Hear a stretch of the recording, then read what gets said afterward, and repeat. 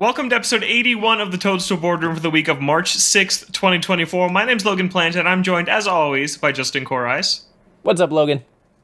And to talk about his favorite topic in the world, emulation, and other extra things, it's Chris Schreiber. It's a me. And unfortunately, I was informed less than 60 seconds ago that a Princess Peach Showtime demo just dropped on the Nintendo Switch eShop. We're not going to have impressions on that because we have to record right now, so maybe we'll have some time to talk about that next week. But this week, we still do have a lot of interesting things to talk about, like what's up with Mario Day this year? And we'll start right here with Nintendo shutting down Switch emulator Yuzu. Chris Schreiber talks about Yuzu a lot on this program, so I'm sure he's going to have a lot of thoughts. I'm sure Justin will as well. Here is the quick facts about this. So Nintendo filed a lawsuit against Yuzu last week, and already, very quickly, they settled, and Yuzu is paying Nintendo $2.4 million in damages. And in its argument, Nintendo said that Yuzu is primarily designed to circumvent several layers of Switch encryption in order to make it possible to play Nintendo games on devices like the Steam Deck. And Nintendo said that this is, I thought, the most shocking fact of the whole thing. Tears of the Kingdom was pirated over 1 million times before release, which is just crazy. And yeah, spoilers were out there. A ton of people were playing it the week before it came out, and the Yuzu emulator is the primary way that people were accessing it. Yuzu's Patreon earned about $30,000 a month, and this included adding special unreleased features to Nintendo games. So I kind of think the second that they started gating some of this emulation stuff behind a Patreon, that kind of sealed the deal for Nintendo's legal case. And then Citra, the popular 3DS emulator, is also discontinued, which personally I think is the bigger bummer in all this, but we'll get into that. And then I put Yuzu in quotes here on our notes sheet, shared a statement in its Discord, and this was most definitely not ghost written by Nintendo. It was absolutely written by Nintendo. If you read that, it's like, thank you so much for your understanding for this decision. It's Nintendo language all over it. It's really lengthy. I'm not going to read it here, but basically they just explained the reason of the shutdown. So that's basically all the facts of what happened in the last week. And Chris, I'm going to throw it to you first. What's your take on all this? When this originally started, I was like very, it's been a bit of a roller coaster of emotions in terms of how it's been handled.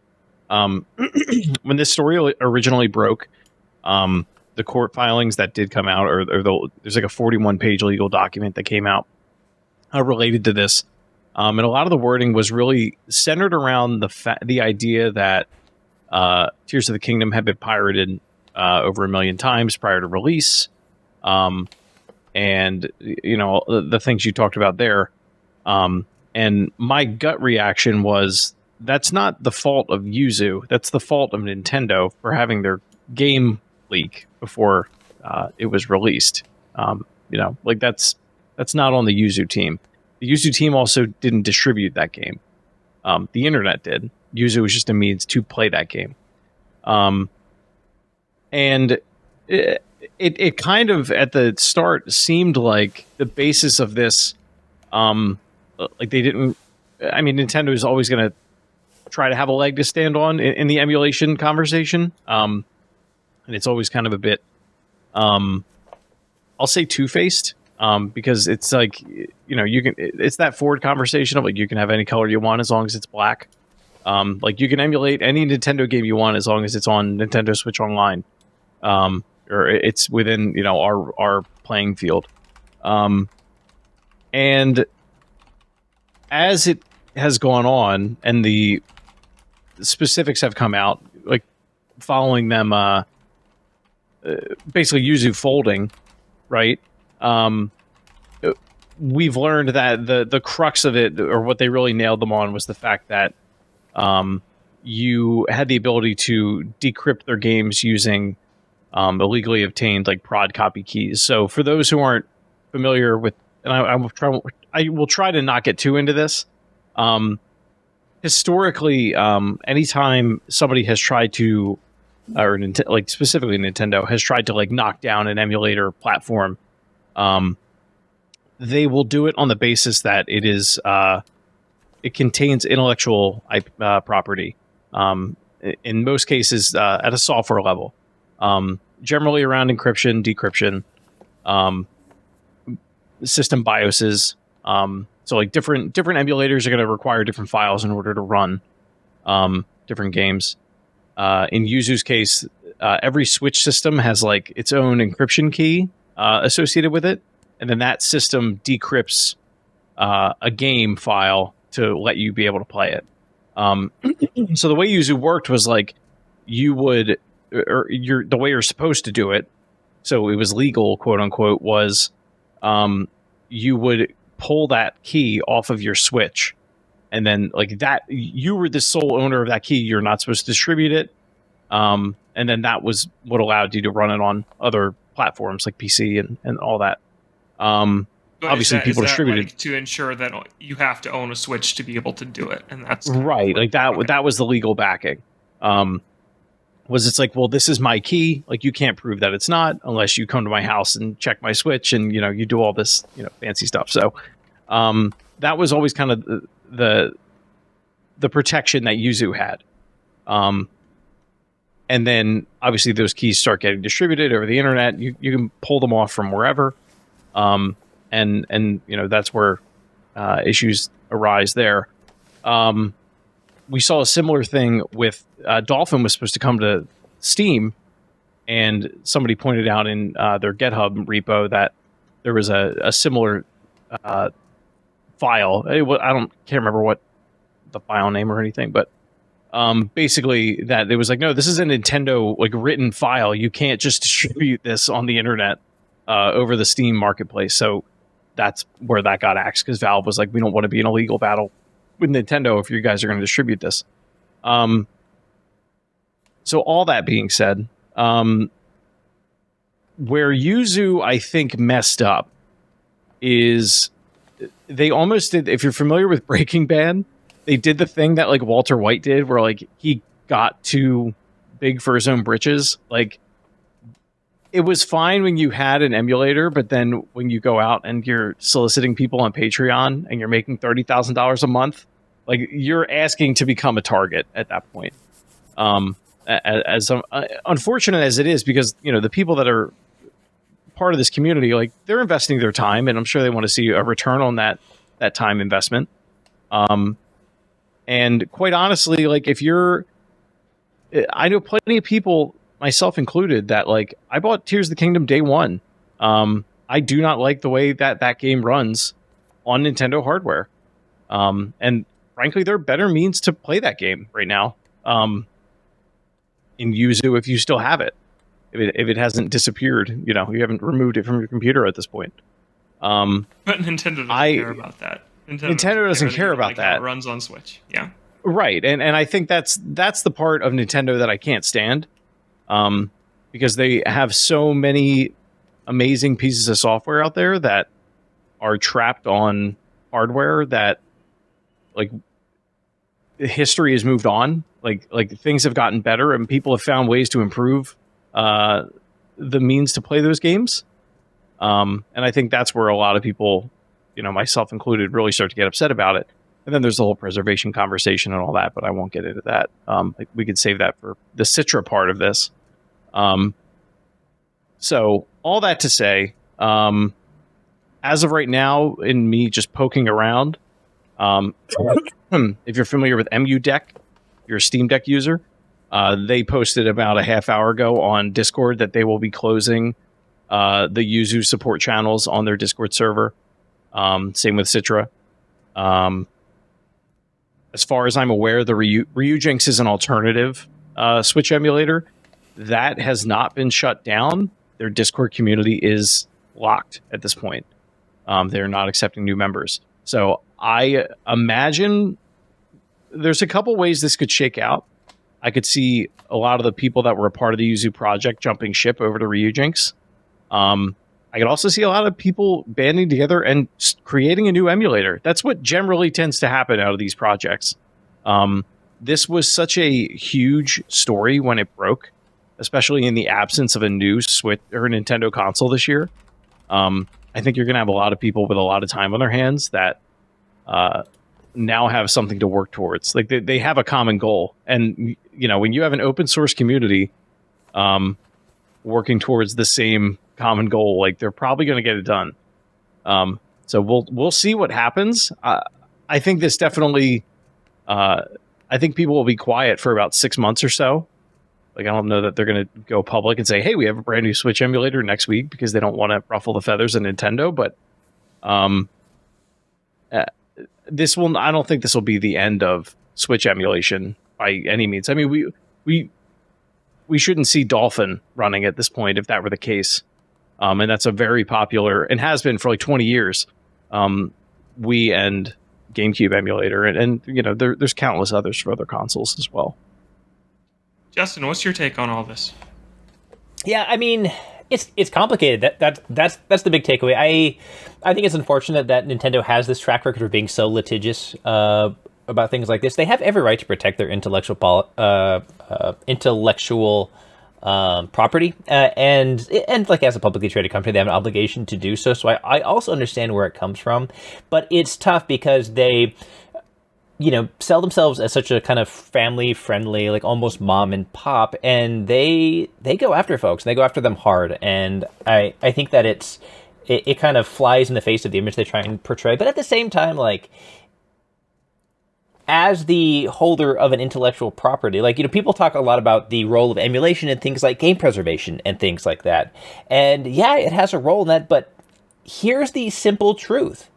If you own the IP, you get to decide if it's preserved at all. It doesn't have to be preserved. And as the IP holder, if Nintendo wants to be bad about game preservation, that's the choice that they get to make, just from a legal perspective.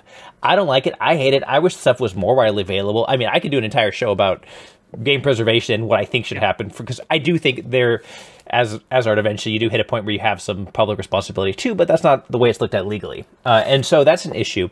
Emulation in a vacuum is legal. But as this Yuzu case demonstrates, and something that I was saying in private conversations leading up to this, emulators as they exist, frankly, are largely not, for reasons exactly like this. Like, one of the main things that really basically had Yuzu dead in the water was the fact that the way that it is used, what it is used for, specifically relies on pirating those the software encryption keys. And they were able to discover, as like part of this investigation, that yeah, like the vast majority of users, that's what they're doing. You effectively make the case that that's what this software is for, and you're dead in the water. And on top of it, you know, once you enter any kind of legal process like this, you have what's called discovery. That's when you get to gather up evidence and conversations. And to the shock of hopefully nobody, once they gathered, you know, Discord conversations, emails, private communications on this subject, yeah, as much as the folks there were putting on a public face about this being just, no, this is just a very, like, this for like homebrew Switch games, things like that. No, they were actually very, let's say, enthusiastic about sharing software that you are not legally able to do so. I think it's disingenuous to say that there's not a significant overlap between emulation and piracy. That's a very big part of what it's for. That doesn't mean that emulation is bad and shouldn't exist. Again, I think from a game preservation standpoint, it should exist. I frankly would love to see it have actually some greater legal protections than it has. But as the laws exist now, if you do draw the attention of somebody extremely litigious like Nintendo, the odds are not very good of you making it through the other side, especially after the discovery process. Yeah, they pretty quickly waved the white flag in this one. We're like, okay, yeah, you got us. They kind of gave in to the pressure that Nintendo applied pretty rapidly. And yeah, it's interesting because, Justin, you mentioned kind of the mom and pop persona that Nintendo likes to put on. And yeah, but then behind the scenes, their legal team does go after people very hard. Like, they're the most notorious easily in the industry for doing so. But I guess, yes, in a way that contradicts kind of this persona we talk about. But from another angle, I almost want to say it protects it in a way. Like, Nintendo is very protective of their IP, as they kind of should be. It is some of the most valuable IP in the world, and there's a reason that Nintendo is doing so well when the rest of the industry is kind of collapsing around us right now, and a big reason of it is because of the strength of its IP. And so I think the case is a little bit different for me, because this one is like Tears of the Kingdom. That game came out on Yuzu before it came out on Switch. And like you said, Chris, that's not Yuzu's fault. The game leaked and it got out there. But, and yeah, a million times, but how many of those people also bought it? Probably a lot. We don't know those exact numbers, but go ahead, Chris. And that's the one thing that I would love, and there's no way to quantify this, but like how many people that owned a PC or played games on a PC over the last 7 years since Breath of the Wild came out, fired up Breath of the Wild on CMU, ran it at 1080p or 4K 60, and were like, wow, this game is incredible. And then that got them to buy a Switch, and then that got them excited for Tears of the Kingdom. Like, there is something to be said about the exposure factor with emulation when, you know, like if it's more easily accessible, granted, you know, are there legalities that come into question? Absolutely. But like, I have to imagine in the long run, in most cases, because like Yuzu is not easy to set up. Like, you can't just give that to any mom and pop and they can just fire it up on whatever. Even getting it on the Steam Deck, like, you need to be able to find those keys. And, you know, and to the point of the Tears of the Kingdom leak, like, that only got ripped because the Switch hardware itself got hacked. Like, Yuzu's not involved in that process at all. Like, that's ripping a cartridge, a pre-release cartridge, onto a hacked piece of hardware and then uploading it to a computer and distributing it. Yeah, and it got to the I do think that there's an important distinction to draw. Like, there are like the ethical and moral arguments to be made about emulation and its role, and I think you're absolutely right. I think that there are ways that it can benefit products. It can benefit in ways that, like, you see cool videos, interesting things, and mods that people do. It can help give things an extended life. I think there's a lot of very good reasons to, frankly, be more chill about this than certain folks are. But the legalities, frankly, aren't as gray, and that's really what things like this run into. And yeah, that actually circles back to what I was talking about nicely, which is that Nintendo is a business above all else, right? They are. As much as we love talking about their characters and their products and their creators and all that, it is a business. And we've talked about on the show many times, Nintendo keeps a very pinpoint eye on the bottom line. And I guess that they've decided, Chris, you talked about the exposure factor. They've probably weighed all of this internally and decided, no, it's just not worth it for their games to be out there like this, especially ones that they're still selling. I think things get a little bit slimier when you go and look at something like Citra, the 3DS emulator. They're not even selling 3DS games anymore. That is where it starts to bug me. I don't want to sound like I'm just defending this trillion-dollar corporation. I get why they went after Yuzu for the Switch emulation, 100%. I get why people are upset about it too, but saying like, oh wow, Nintendo's a terrible company because they did this. No, people are 1 million copies before Zelda came out. That's a $70 game. You know how much money they're probably thinking they lost over this? Like, no, it makes complete sense why they did it.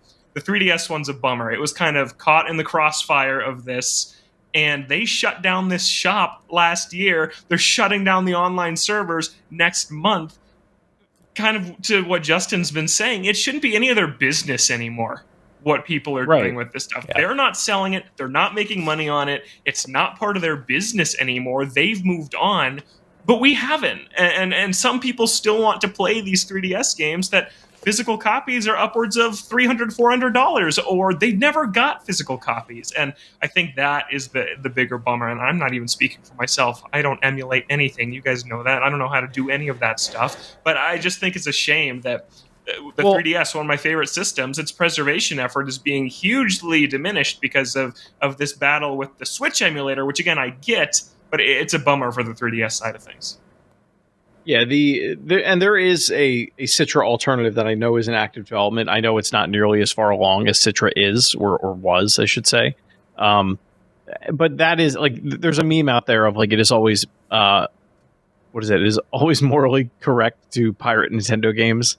Or, like, there's nothing wrong with that or anything like that. But, yeah, to that exact point, like, there are people out there that own these consoles that, like, at some point, if somebody wanted to buy Metroid Prime Federation Force or something, some random 3DS game, or a Nintendo podcast decided, hey, Kid Icarus Uprising is actually a really good game and everyone should play it.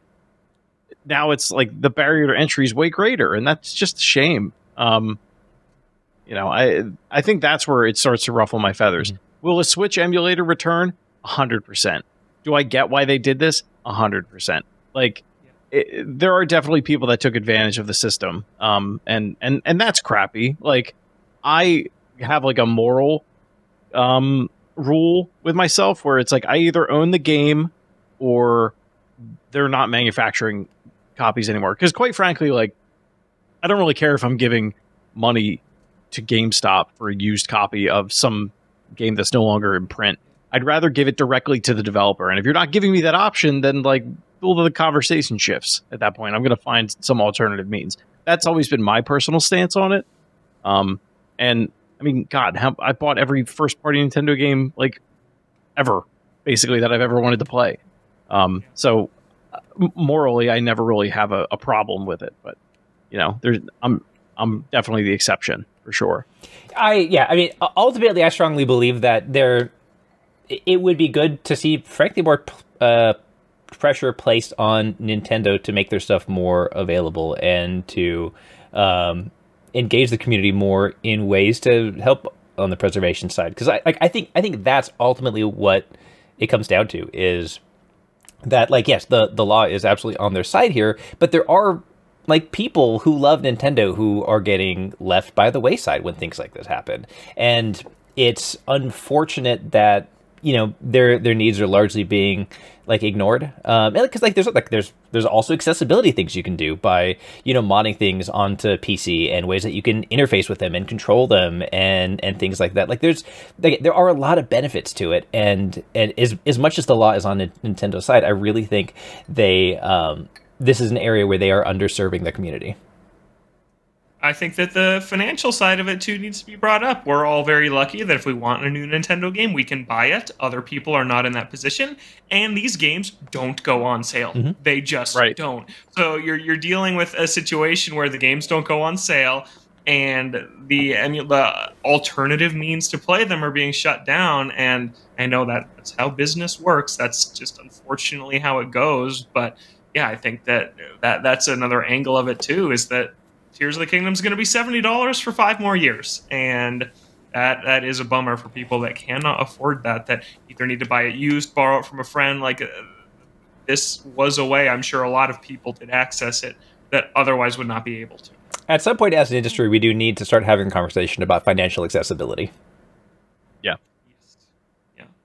And Nintendo's one of the worst offenders in the entire industry. Yeah. Probably $60 forever. I would make the argument of the worst offender. It'd be hard to think of anybody else who could compete with that. And I get having your games remain valuable because they're still desirable and they're still good, and they don't diminish their value by putting them on sale $40 off a month in. That is one of the reasons that they are so successful. But I think when we're talking about 7 or 8 year old games at this point, it's a little gross to see them still sitting at full price on shelves. I get even lasting a few years at full price. I get that, but like at the end, they need to bring back Nintendo Selects or something like that, which was their previous answer to this, right? That was how they did it on 3DS and Wii U. Was this game's going to be $60, but in the final year of the console's life, we'll put it out for $20. We'll put it out for $30. Maybe they do that this year because it's time to see that. Anyways, that is Nintendo shutting down Switch emulator. Usually a lot of people were fired up. I don't know what you guys were going to think. I thought that maybe Chris was going to roll in and flame Nintendo here, but he didn't. I was surprised by that. Because a lot of big emulation. I mean, I can... I can totally take that road. Like, I think if I didn't have faith in the emulation community, I would.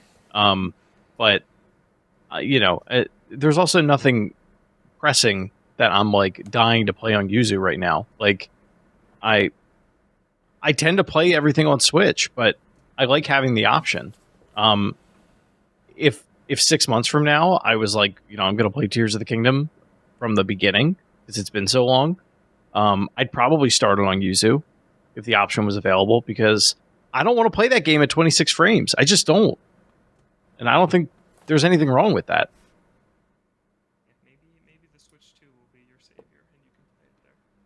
If it ever comes out. An upgrader if it ever comes out. A year from today, March 6th, 2025. You heard it here first. There you go. No, that's just a joke. It's just a joke. Okay, we got a follow-up question on the same topic about third-party consoles, and this one comes from Scott, who emailed toadstoolboardroom@gmail.com. And Scott writes, "Great show, guys. Thanks for the informative content. Here's a rough question maybe you can tackle. What's the deal with third-party consoles? Brands like Hyperkin and Analog are making consoles and handhelds that play Nintendo cartridges while seemingly not being sued into oblivion by Nintendo. But it seems unthinkable that someone would put out a third-party device that plays Switch games, right? What are the laws around this? Does a certain amount of years need to pass? When might we see a non-Nintendo system that plays GameCube or Wii games?" Who wants to jump into this one first? I can if Justin, yeah, okay. Yeah. In terms of any clone consoles that exist, generally there is an expiration date on any, and this is what I've read. Whether I'm not a lawyer, this is not the Toadstool courtroom. Let's make that clear. Yeah. No. Yes, exactly. Yeah, it's our spin-off show coming next year.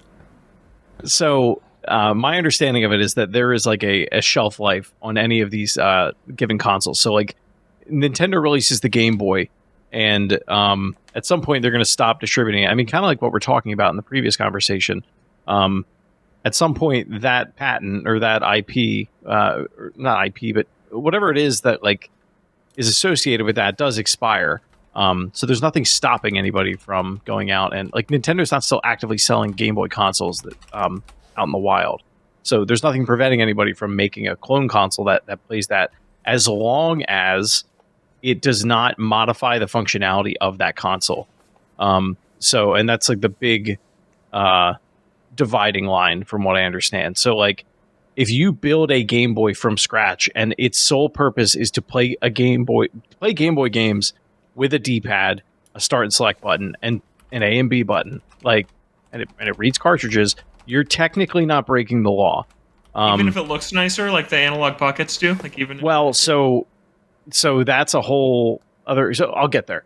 So companies like Hyperkin, they release consoles. They have clone consoles, and then like the Retron 5 is a really popular one.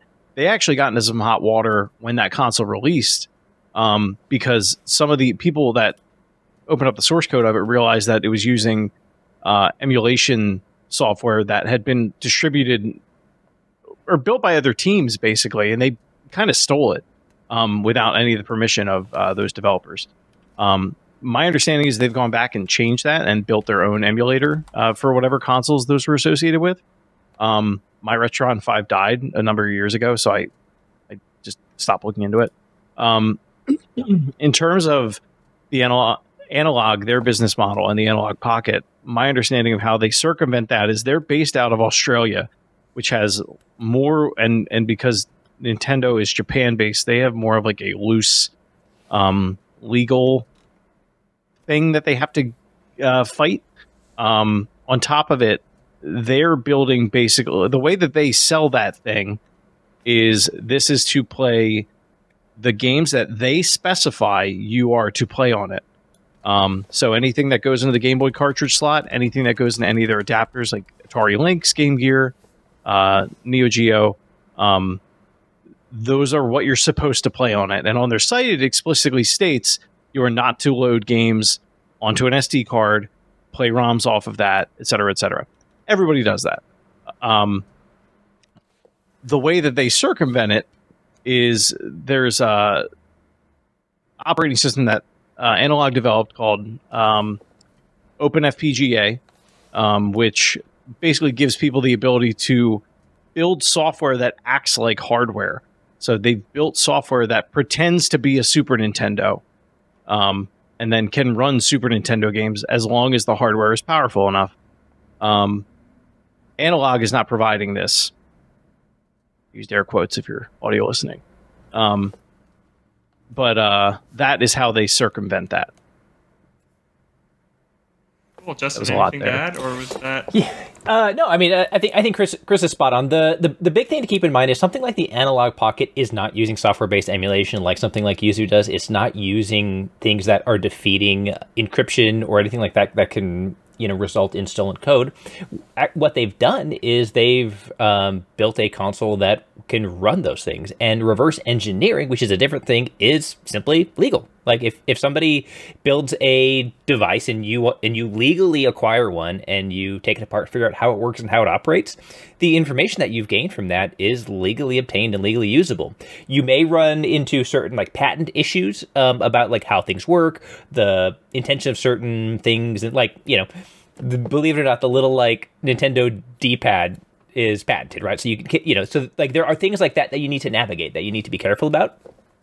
But like, for example, you know, when VHS players were invented, other folks could reverse engineer things that came out and figure out how to build their own. And again, and that is legal and healthy. And so that's really what they rely on more so than, you know, uploading like the fact that they frankly aren't meant to run ROMs is like a big part of like why it works and why it makes sense. It's a piece of hardware that was engineered for the task of operating those, and that's pretty different from emulation. Yeah, if Black & Decker makes a toaster, right, and Hamilton Beach is like, wow, that's a nice thing, I'm gonna make a toaster. Like, they can buy that toaster and take it apart and make their own. Like, there's nothing stopping them. Exactly. They can't make that exact toaster, but they could learn a lot from it about how to use it to make bread into toast and then make their own device based on that information. And that's really what they did. I'm always glad you guys are here, but especially this week, because I know nothing about any of this, and you guys did a great job. Thank you. This is my like bread and butter. Your toast and butter too. This is my toast and butter. This is toast and butter. But you know what I do know about? I know about this guy named Mario. And March 10th is Mario Day, and Nintendo is doing a few minor things to celebrate. Last year, they really went all out for Mario Day. They like debuted the last Mario movie trailer. They dropped the Mario Kart tracks on that day. Like, they did a lot of stuff. This year, it's a little quieter so far, but everybody's favorite or least favorite internet leaker is teasing that might not be the case. So this year, the things that Nintendo has already talked about is a Nintendo Switch Online 14-day free trial membership, which I thought was pretty cool. If you don't have Switch Online, you can try it out for 2 weeks. Super Mario World, if you play that on the Super Nintendo Switch Online app, you will get profile icons, so more limited time Mario stuff like we saw a few years ago. There's going to be a digital game sale, and LEGO is teasing a Mario-themed broadcast on March 9th. I'm hoping that it's not just more of the kind of younger audience aimed sets. I'm hoping we get something like the Bowser or like the Mario NES and the TV. I hope that we see what that is on this LEGO broadcast, because that would be really cool. And there's some other leaks floating out there too, from that little penguin guy that we've mentioned on this show a few times. So if you're interested in what might happen on Mario Day, you can go check that out. But I don't really want to tell you here. So yeah, that might happen. Mario Day. What LEGO set do you hope gets announced, Chris? You had to pick a Mario set. I had to pick one?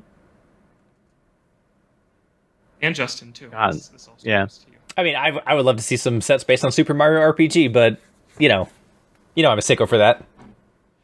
That'd be pretty good. What would you want? Pick a location. Ooh, if I had to pick a location, like, I would love to see Monstro Town. Oh, nice. Okay, cool. That'd be a fun set. Minifigures of the Mario RPG characters would be pretty great. I have two that come to mind, and they're both like real wacky, and like they would never do it. Just like let me build Flood, like just the whole backpack. I was thinking Sunshine too. I was thinking Delphino Square would be super cool. That'd be a fun. That would be cool if it was like a diorama one. That'd be cool. Yeah. Or crap. Now I forgot it. It's okay. Probably wasn't that good. I would like to see on the subject of Lego, and I don't think this is where we're getting, but like I think this could be fun. Is there are Lego shorts out there, like short films. Like there's a great Frozen one that's really funny. I would love to see a Lego Mario short, like just a short, like 5 to 10 minute animated Lego Mario cartoon of some sort. I think that would be really fun and really cute. Yeah, that'd be cool. The Animal Crossing sets just came out last week. That's another one they could easily do it with at some point. But that's not Justin's thing. Don't bring up Animal Crossing around him, or he'll get real mad. So you know me, Mario always Day. Raging. Yeah, always at Animal Crossing. Are you guys as annoyed by this Nintendo leaker and the like fandom surrounding them as I am, or is that just? I think what has me annoyed right now is that I was like, oh, like I had a thought that maybe they'll announce this on Mario Day, and then 2 days later he tweeted it, and I'm like, well, now I can't come on the show and say it because people are going to think I'm just copying because he knows things or she knows things. Yeah. Honestly, I'm glad we're not talking about it on the show because I have no idea what you're talking about. Okay, well, I personally think it's annoying, and I can get into why. Yeah. And again, this is not me defending a mega corporation. I think that it could come across like that. I just think it's all really ridiculous and unnecessary. So Nintendo doesn't say things until they're ready to say things, and then they say them, and then we get that information, right? That is how it works. And people are always really hungry and starving for the next information drop from Nintendo. So what do? They waste way too much time scouring the internet and picking these leak accounts to buy stock in to see who's right and who is wrong. And now this one, their name is Pyoro. It's the WarioWare penguin character. And they are right? They're not guessing. They know things. They see the videos ahead of time somehow. They know things. They have not been wrong yet. The only time that they were wrong, they said beforehand, hey, I might be wrong about this. I just heard this like last year. I'm not sure. So they have not missed. They know stuff. So when that account tweets stuff, it's basically confirmed. And so now and that account doesn't tweet stuff that's not true, and they don't tweet stuff until like 2 days before Nintendo does. So how's it any different than when we didn't have this account tweeting everything, or we're just sitting waiting for a different account to tweet instead of sitting waiting for Nintendo to tweet? It is literally no different. And I feel like people just don't have any patience. Like, do you know how many games there are you could be playing right now instead of like waiting for Nintendo to announce something? So it's just annoying. And people are like, we love you so much, Pyoro. You're so awesome. Thank you so much for everything you do for this community. And I'm like, I just don't. It's all unnecessary. I certainly think all totally unnecessary. I mean, I think you could make the case that things like that rob people of an opportunity to be surprised and delighted, which is like one of my favorite things. Is like, yeah, I remember back in the E3 days when an unexpected announcement knocks your socks off and you get really excited about that. So like, ruining that stuff, I think is frankly a bit sad. On the flip side, like, and maybe it's because I'm just frankly not an ultra online guy. I don't know what the leaks are. I don't know what this guy's account was called. I'm not going to remember that 5 minutes from now, so I'll be just fine. It's Logan, do you follow him, or is it just because people that you're associated with do, and therefore you see it? Yeah, I just see it.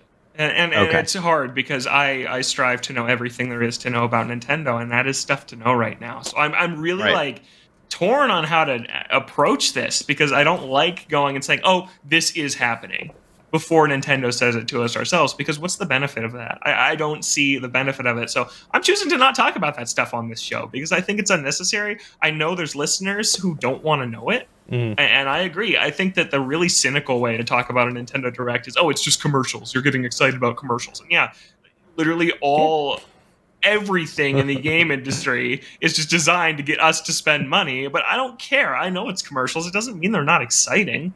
You're not excited for things that you're going to, like, hobbies that you spend money on? No, that's silly. So I've never liked that take, that we're getting excited for 40 minutes of commercials. I agree with what Justin said, that, like, the way they package it is cool and it's exciting. And they better catch this frickin' person before they steal the next console, before they come out and say, hey, Switch 2's called this, and they're announcing it in 2 days. Because that would just suck. They're pulling their PI off the Yuzu case, going to put him on him now. And... Honestly, what are the chances that like that is somehow related to them pushing the console? Yeah, you've got to wonder if that's somehow a little bit related. It's actually just Doug Bowser. Guys, you won't believe what I heard in this meeting. It's Reggie. They didn't take away his Slack access. He's just lurking in a room that he shouldn't be in. Yeah, but I know it's just stupid. And so after this account got that one thing wrong, it was about Pokemon. Everyone's like, "Oh, it's okay. We still love you." And I'm like, "What does anybody gain from literally any of this? This is an anonymous user. Maybe there's some like scorned employee that's unhappy working at Nintendo, and this is how they're getting back. That's the only reason that I can see that they benefit at all from this, because they're getting all this internet clout, but nobody knows who they are. So what's even the point of it? Like, it's stupid. It fires me up, and I hate it. I hate it a lot. So, yep. There's some things that may happen later this week. But that's all I'll say. Okay, let's talk about something that gets me less fired up, which is Nintendo Switch's 7th anniversary. Yeah, so this passed over the weekend, March 3rd, 2017, and lots of people were sharing kind of their launch day stories for when they got their Switch, what they were doing, what they remember about it. And I don't think we've done that on this show yet, so I figured that maybe this is the last Switch anniversary before the next one. We don't know. I'm sure that Twitter account will tell us. So let's share our own Nintendo Switch launch day stories. Justin, did you get your Switch on launch day? If not, when did you get it, and what do you remember about it? Yeah, I did not, and I'm actually quite proud of how I managed to get my Nintendo Switch, because it was complicated. It was, like, as folks hopefully recall, they were impossible to get, and this is, like, the popular Nintendo consoles tend to be. And so I was not able to like, secure in advance one of the launch ones, and so it was going to be a question of, like, I'm going to have to finagle, find a way, weasel my way in somehow. And so... so 7 years ago, I was actually doing a football podcast.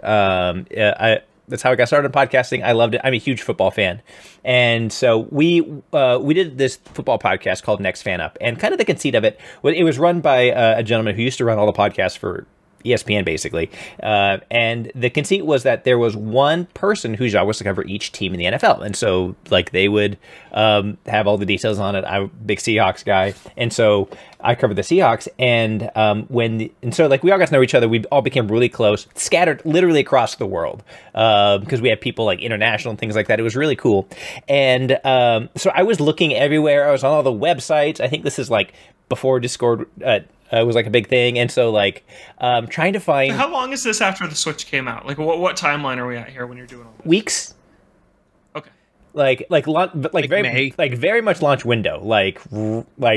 And so I'm trying to track down, and it's impossible. Like, when things get restocked, they're gone instantaneously. I have, like, my credit card information in every shopping website imaginable.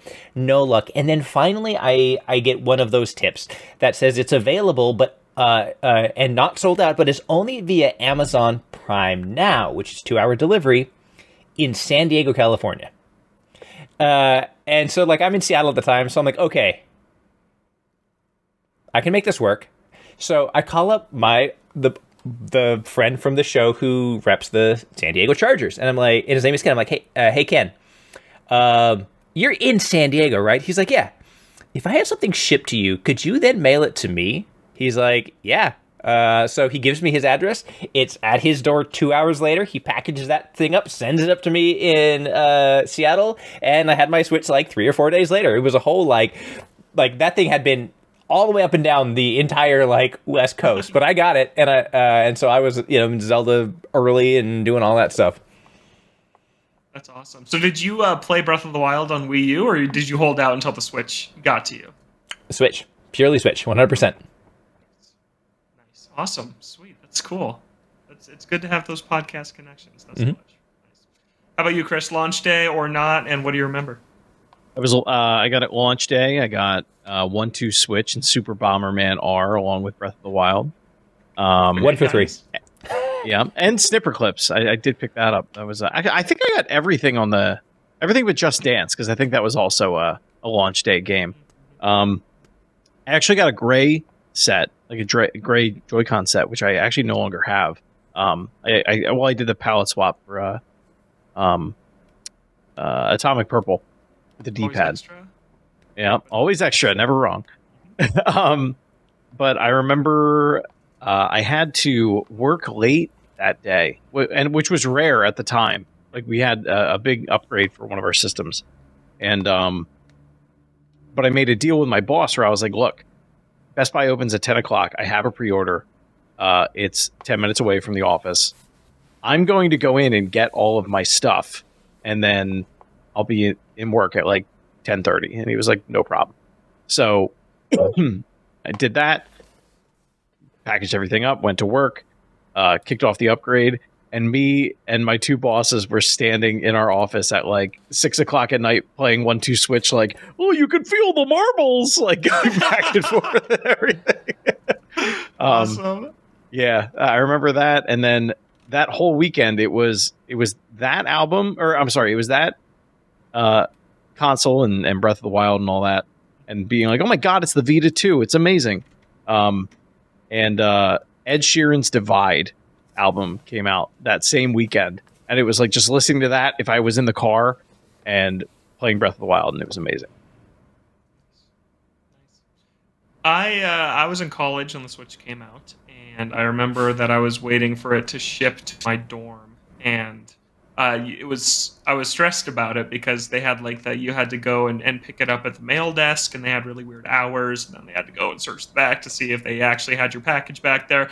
So I was like kind of anxiously waiting to get the text update. We had kind of a weird address too for our dorm building, so I came out of one class and I didn't have the text yet, and I only had one more class to go, and it was a 90-minute lecture. It was a gauntlet. I hated that class, and I was on the fence all day about skipping it. Like, the Switch isn't in yet, so I'll go to that class. I won't cut.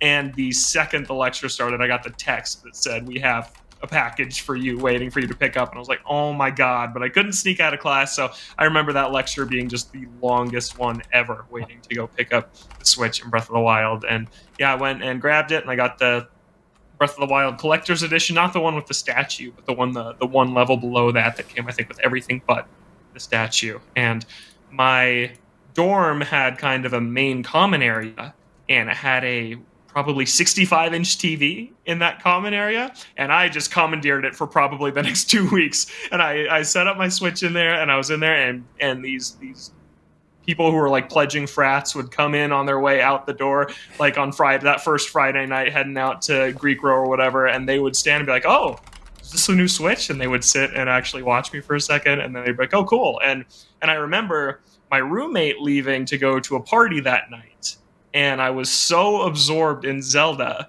that he walked out the door and he got back, and I felt like no time had passed. He was like, "Dude, I was just gone for 4 hours," and it was like 2 a.m. And I was like, wow, that was just the magic of that first day of Breath of the Wild. So yeah, that was an awesome day. Awesome day. I was supposed to call some baseball on the radio for my college radio club the next day, and I remember backing out of that, and I think that was so I could just keep playing Zelda. And I think that was the moment that I fully shifted from I'm going to be a baseball broadcaster to no, I'm going to talk about Nintendo for a living. I think that was the official swap over to that point. So yeah, good times. Good times. Nintendo Switch anniversary. If you have a fun story, email us toadstoolboardroom@gmail.com, because we want to hear yours also. I also want to ask, before we move on to our questions here, where does Nintendo Switch personally rank for you at this point among the Nintendo consoles? Chris, I'll go to you first. Wow. Not ready for it. I feel like it's in the top 3 for sure. I mean, if you look at the with the GameCube and the Super Nintendo, I thought so. Yeah. Like, I'm very nostalgic for the GameCube, but if I go back and play those games, I'm like, Switch games are better. Super Nintendo, it might be 1. Switch might be 1, honestly. Like, if you think about us ranking the top... No, I mean, if you think about the top Nintendo games that we ranked on this show, the 3 of us, like, the majority of them were on the Switch, and part of it, to Justin's point, when we did that, could have been recency bias. But the other part is, like, they've gotten really good at making video games. I stand by that list. I really don't think that there's recency bias. Like, I remember Splatoon 3 was one on there that Justin and maybe some others were like, does that belong? And going back to it for the DLC recently, I'm like, yeah, this is one of the best games they've ever made. It's real good. This game is amazing. Yeah. Okay, so top 3 for sure, maybe number 1. That's Chris's answer. How about you, Justin? Number 2. Firmly number 2. Super Nintendo? Super Nintendo's number 1, and frankly, it would take something incredible to unseat that. I will say, the GameCube gives it a run for its money, but simply the size of the GameCube library is really what keeps it down. There just wasn't nearly as much software as I wish there was on it, and that's a shame because that console ruled. Yeah, it's firmly number 1 for me, and it's not even really close at this point. Like, I adore the GameCube. I love it to bits, and that would probably be next up for me. And I have my soft spot for the Wii U, but I wouldn't put it number 1.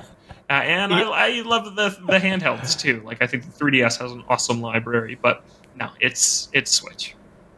I feel like and we've talked about it before, like your experience with Nintendo in your lifetime is so vastly different than mine and Justin's. Yep. And like, I mean, like Justin's seen more than I have, like in his like youth. I get it. I'm old.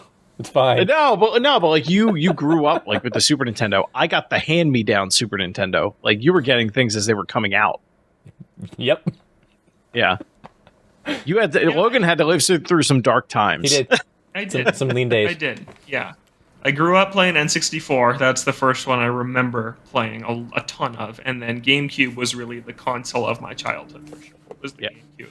But then, yeah, as I was like starting to become like a young adult, it was Wii U, and that was it. And then Switch, it was like, I remember that year of college I talked about before Switch came out. I wasn't playing any games. I was, granted, I just started going to college. There was a lot of other things occupying my time at the time.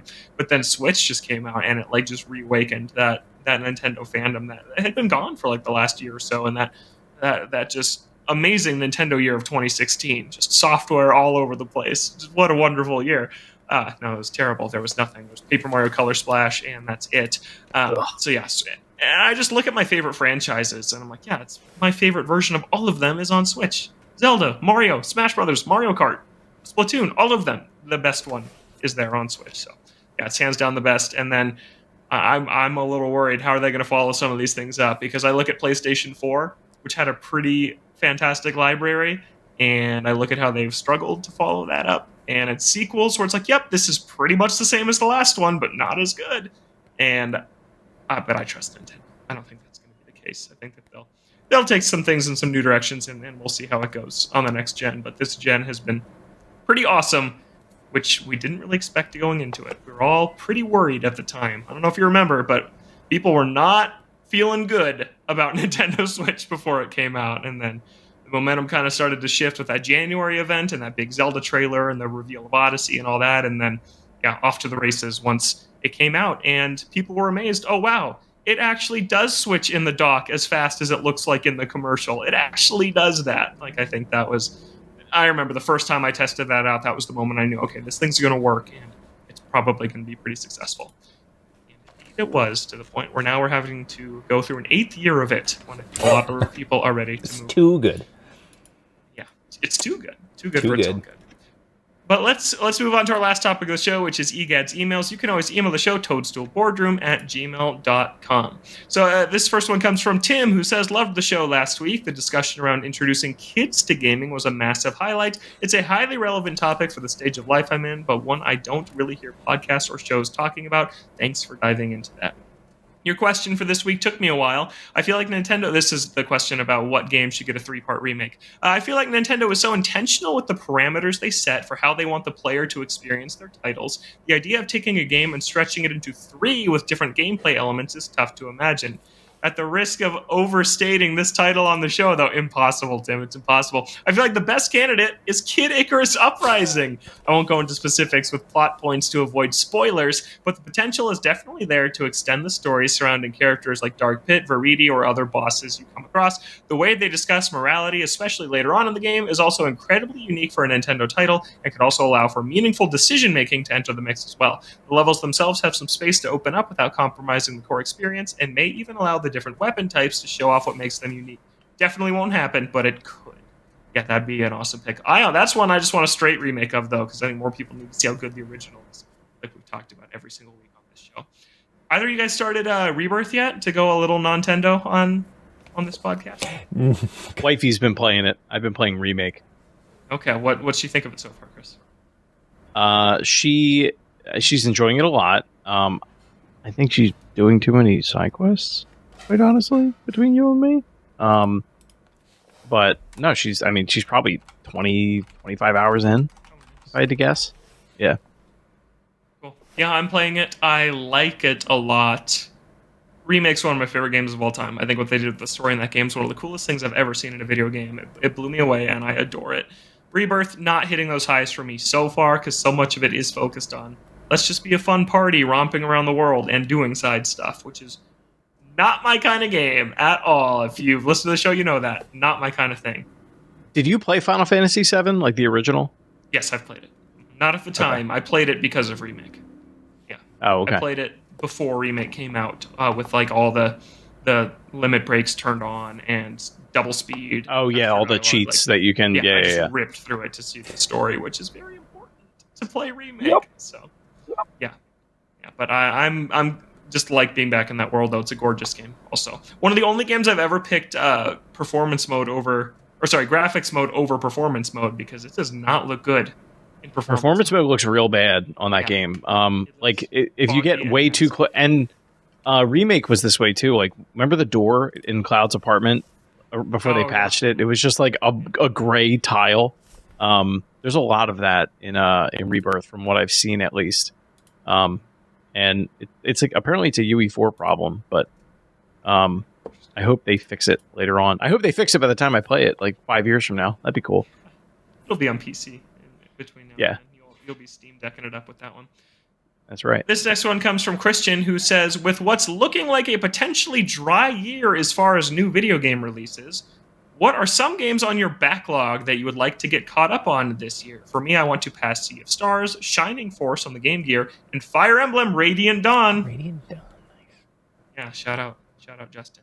So, you guys got any picks? I actually have a playlist on the handy tool known as IGN Playlist, where I made a list of all the games that I hope to beat this year. So I'm pulling that up. Justin, any games you want to beat this year?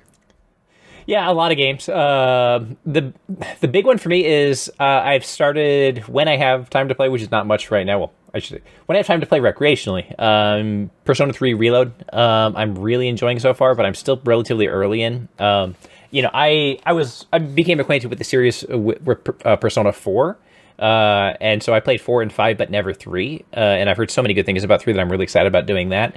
On the topic of Final Fantasy, I never finished Remake. I'd like to finish Remake and get into Rebirth, because I do like the things that I hear about what it does with how it handles its narrative. Like it.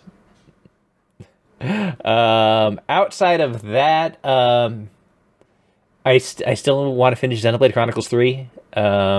Frankly, in terms of an ambitious scope and challenging preconceived notions of connecting stories together, I think that it's actually shares a lot of DNA with what Final Fantasy VII is doing, and I like that, and I like the grand ambitions of that. So yeah, the only thing I have in my backlog is these enormous RPGs that are going to take hundreds of hours, so wish me luck. Yeah, I got it. That Xenoblade 3 is actually one that is on my list too. It's one that I really want to get back to. I have like 40 or 50 hours in it. I think it's just awesome. So you're almost through the intro. Yeah, I know. Oh my gosh. Not those even big really games. Close. Yeah, but it's great. I love the characters. I love the music. The combat is clicking with me more than it has in the past in Xenoblade, so that's one that's on my list. Also, probably the biggest one on my list is Jedi Survivor. I talked about that game on our little secret bonus episode last year, but I really like what I've played so far. But Tears of the Kingdom just was the story of my 2023. I played that game for 180 hours across 7 months, and everything else got pushed by the wayside. So I got to get back into Star Wars, which I really like what I've seen of it so far. And then anything else big? Baldur's Gate 3 also. That's what I need to finish. Oh, yeah, me too. I'm in Act 3 of that. And I was playing with a friend, but Helldivers has just taken over. Or whenever we have time to play games together. So, yeah, Helldivers is so good. And this is the year I'm finally going to play Nier Automata. I'm going to play it. Oh, what a great game. I played that for the first time reviewing the Switch version a couple years ago for, I want to say, Tom's Guide. I hadn't played it before, and holy smokes, it knocked my socks off. What a great game, and the Switch version is complete and incredible. That's where I'm going to play it. So, yeah, I'm looking forward to that. Yeah, it sounds like very much a Logan game from everybody I hear talking about it. So. And it lends itself really well to like the pick up and play nature of the Switch, of like switching between the big screen and being able to just like do kind of your busy work. Sweet. That sounds perfect. How about you, Chris? Any picks? Funny enough, like I never played a lot of JRPGs growing up, and like for some reason that's all I've really wanted to do over the past couple months. So Sea of Stars is one that's like been on my radar. I don't know if I'll ever get to play it. Every year I say I'm going to play Chrono Trigger. Again, I don't know if it's going to happen. Ori and the Blind Forest is one that has been like on my mind for a while. I know. I've been waiting for like the Metroidvania itch to hit, and I feel like I'm close. And And I know a lot of people would probably be like, just play Prince of Persia. But like, I don't have that game. I held myself back from saying it. I knew, but I figured you were going to bring it. I watched your head like that's everyone's first reaction. Yeah. So yeah, I'll probably dip into Ori, play that on the Steam Deck. I do want to finish Final Fantasy VII Remake. I'm actively playing that now. I'm really into it. Really, really enjoying my time with it. And I picked up Immortals of Avium. It was an EA single player game, like a single player first person shooter. On the studio already, yeah. Yeah, but it looked like a cool game. So that was on sale a couple weeks ago. I picked that up. So I'll probably play that on PC, see what that's about. It just seemed very different than a lot of other stuff that was coming out last year. It reminded me, there's a VR game made by, I think it was Insomniac, that was kind of similar. It was like a first-person like spell casting type of game. Just seemed kind of cool. So yeah, those are probably the biggest ones, at least at the front of my mind. Pikmin 4, I've been playing a little bit too as well. Just Dandori battles there, but like the more I do it, the more I'm like, do I get back into this? Like, 'cause that game's, my bread and butter. But you're toast. Also, this is no shade at Christian's question, because everybody's talking about it being a dry year for video games. I don't know if I agree. Like, I think the last year was so nonstop that it's made this year feel like it. But I look at what's already come out this year, and it's like we had Yakuza and Persona and Final Fantasy and Tekken and Prince of Persia, and Nintendo's releasing some games to some middling review scores so far. But they've had a game every month so far. This month we have Dragon's Dogma, and oh man, I'm blanking on the title of that Team Ninja one that's coming out. Rise of the Ronin. The last Ronin. The Rise of the Ronin. Yeah. And then we have some Xbox stuff, like Hellblade 2 is finally coming out. Like, there's actually kind of more than I feel like people are given credit. It's not bad. Yeah. It's not. I feel like a lot of it is like people are expecting some.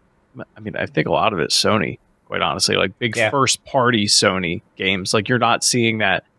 I think that's fine. I think we have a lot of them right now. I have a lot of other stuff to play, I should say.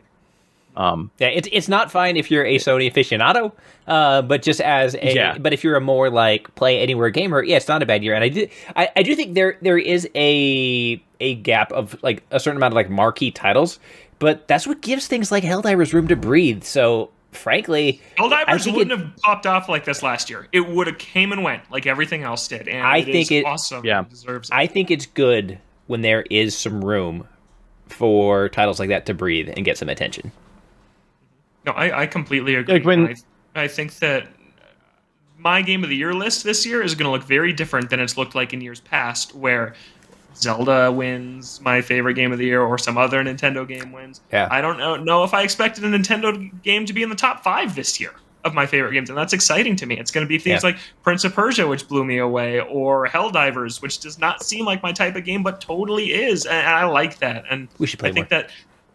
We absolutely should. I think that's kind of what I need this year, because last year was so much Zelda, and I was like, gosh, nothing is calling to me anymore since I beat Zelda, and now stuff finally is starting to again, because I'm playing different stuff this year. And some palate cleansers go a long way. Totally. Absolutely. Sorry, Chris, you were going to say something.